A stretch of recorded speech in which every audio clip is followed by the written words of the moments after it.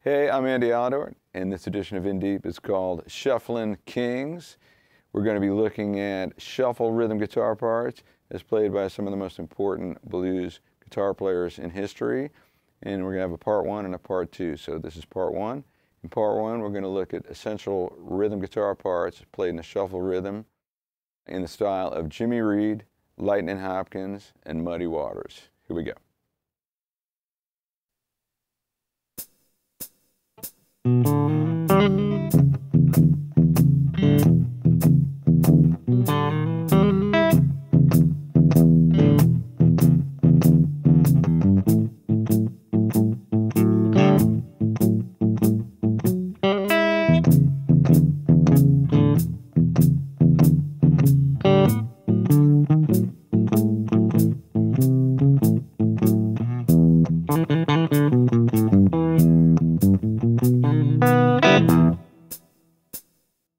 All right, this first example is played in the style of Jimmy Reed. He's known for these slow, lazy Chicago-style shuffles like Baby What You Want Me to Do. And this is in that style. It's a 12-bar blues in the key of E, so the one chord is E. And we just go from root 5th to root 6th on the bottom. That kind of a deal. 4 chord is A. Same thing, root 5th, an A and an E note, and then an A and an F sharp is root 6th.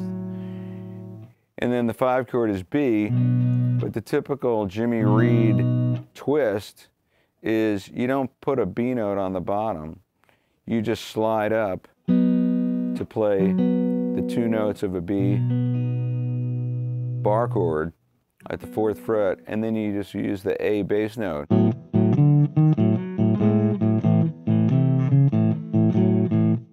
And this funny little figure has been the subject of a lot of conjecture at different points in history. Keith Richards talks about in his book, trying to understand why it sounded so weird and figure out what Jimmy Reed was doing. Some people think it's out of pure laziness, but be that as it may, it ends up being the dominant 7th is in the bass. It just has a very unique sound, and it's cool. So to get to what I play in particular, I'm also finger picking. Jimmy Reed used a thumb pick and picked with his fingers, so I'm just finger picking. You could also hybrid pick if you want to get the pick attack the way he did when he used his thumb. So that's how I start.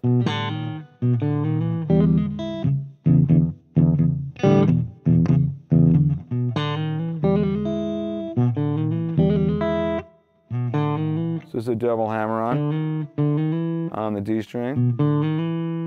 And then I'm going to pick the low E and the G at the same time.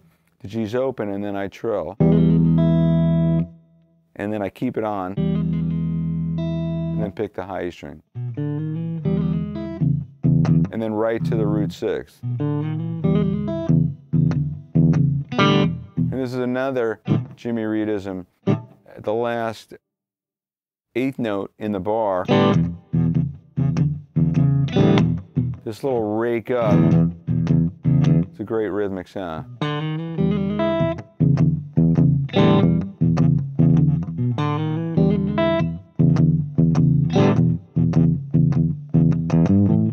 Okay, so right there, the end of bar 4, that little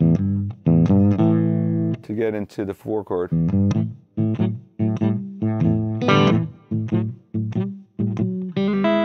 Another trill to set it to change back to the E.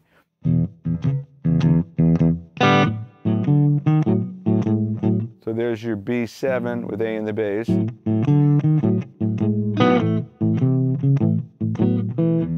And then this little lick based on the E blues scale.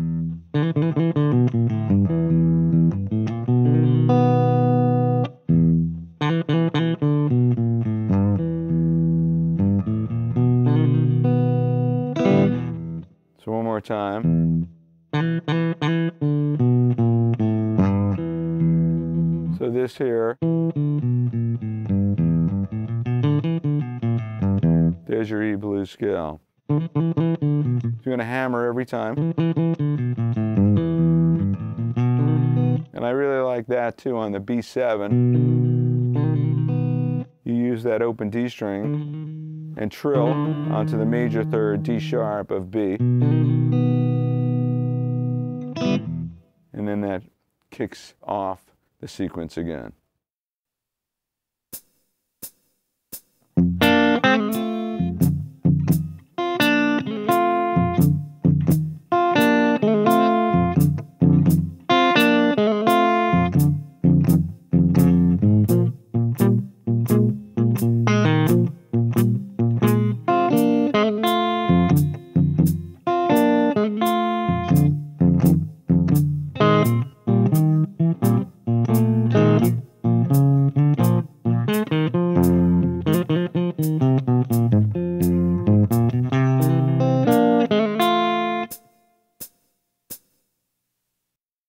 As you can see, I'm using a capo in this example. Jimmy Reed used a capo a lot to change keys. So he played everything the same way as if it was an E.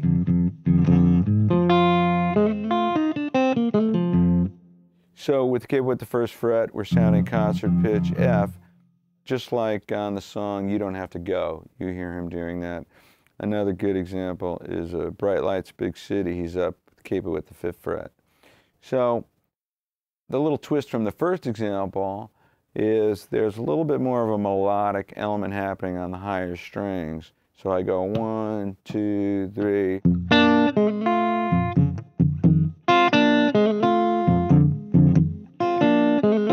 So that little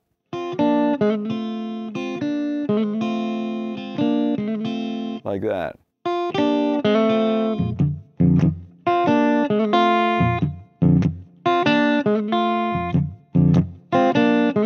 And you can see I'm using my index finger for the higher strings with sort of an upstroke and the thumb for the lower strings. As I said before, Jimmy Reed used a thumb pick.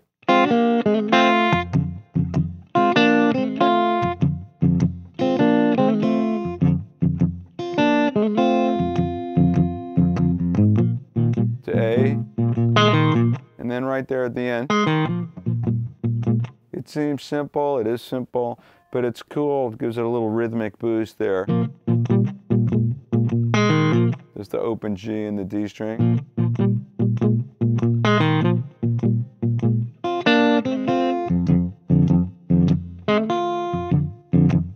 And now here again for the 5 chord, it's just instead of root 5th, it's flat 7/5.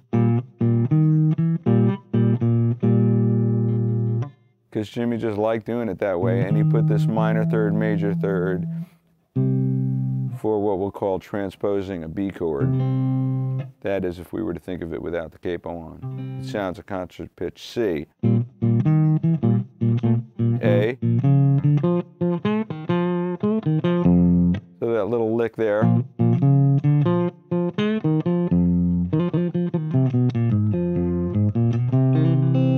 So that ends exactly the same way as the first example, except for this. And you hear Johnny Winter, Eric Clapton, Stevie Ray Vaughan, Jimi Hendrix, everybody learned these licks from listening to Jimmy Reed. And